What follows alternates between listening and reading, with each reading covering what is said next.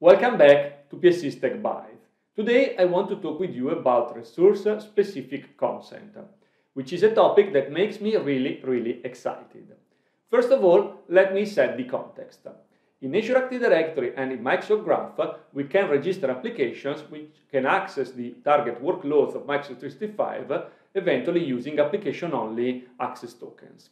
When we do that, the applications that we can grant are, for example, permissions like site.read_all, site.fullcontrol_all, group read or read_write.all, where the all word means that we are granting a permission to access all of the resources in the target workload using an application-only access token.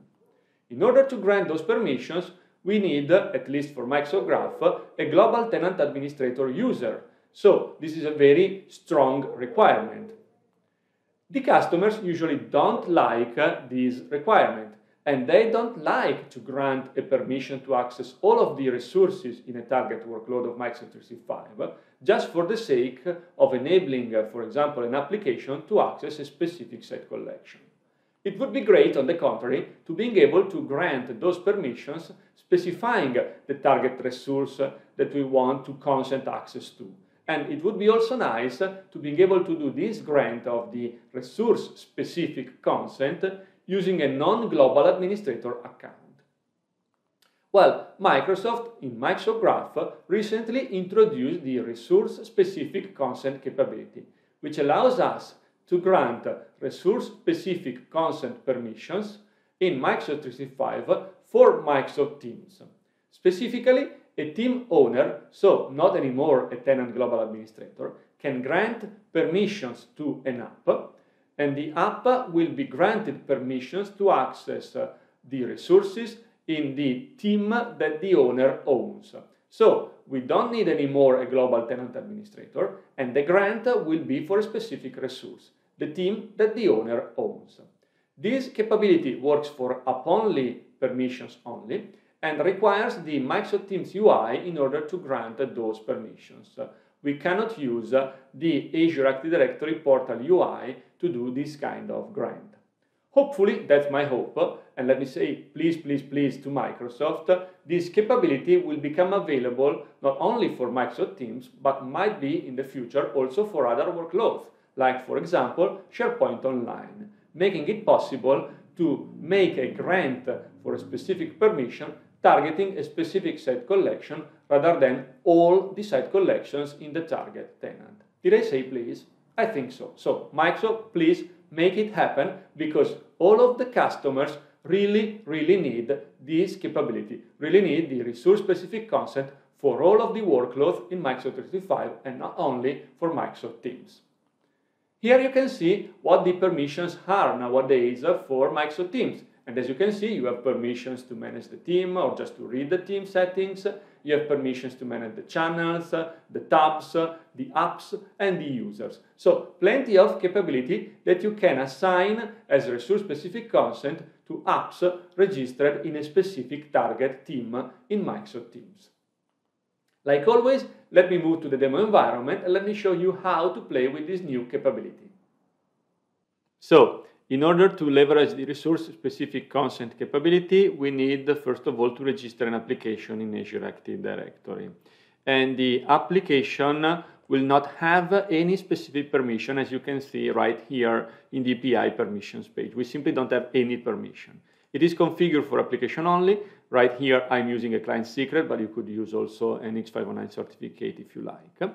And once we have done that, we need to create a Teams application, which I did using the Yo Teams generator, and we need to configure in the manifest a new section called Web Application Info, in which we need to declare the client ID of the application registered in Azure AD, the resource, which is just a string, which can be whatever you like. Right now, there is no constraint or requirement for specific content in this field.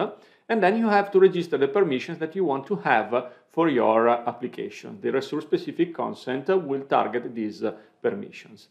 I already created a package for this application, so I can go to Microsoft Teams and I can show you how it will behave in the UI when an owner will upload this app package in the target team. So here I am, I have a test RSC team in my Microsoft Teams. I can go to Manage Team, Apps, and with side loading enabled, I can upload the package of my custom app, which will include the app manifest. As you can see here, we see in the UI that this app is requiring this long list of permissions because I granted basically all of the permissions that we can grant to an app with a resource-specific consent approach. And here, as an owner of the team, I can add the application, and by adding the application, I will also grant those permissions to the application. So let's do that. My application is now added to the target team, and in a matter of few seconds I will be able to use a tool like the Graph Explorer to get information about the permissions granted to all of the apps registered, specifically just one application in my scenario, in my target team. In order to do that, I can make a query for the target group backing my team, and specifically using the beta endpoint of Microsoft Graph, I can make a request under beta, as you can see, for the permission grants in my target team. If I run this query, we can see that we have for our applications, this is the client ID of our application registered in Azure Active Directory, we have all of the permissions that we granted, so channel create group, channel delete group, and so on and so forth. All of the permissions declared in the manifest. So, now that we have done that, we can play with a tool like, for example, Postman to use the granted permissions and to access the target resources.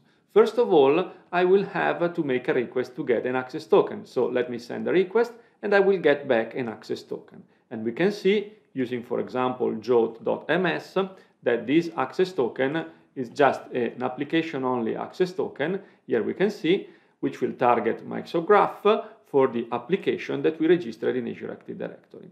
But we don't have any specific scope because this access token is for resource-specific consent.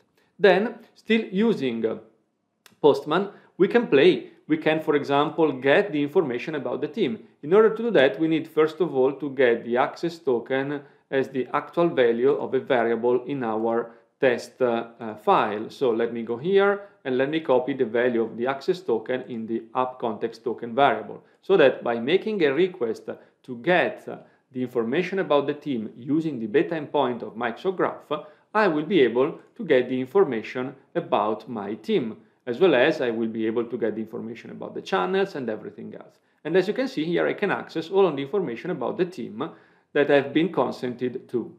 But what if I change the group ID? So, for example, what if I target another team? Like, for example, the one we see here, the Teams provisioning team. Well, let's do that.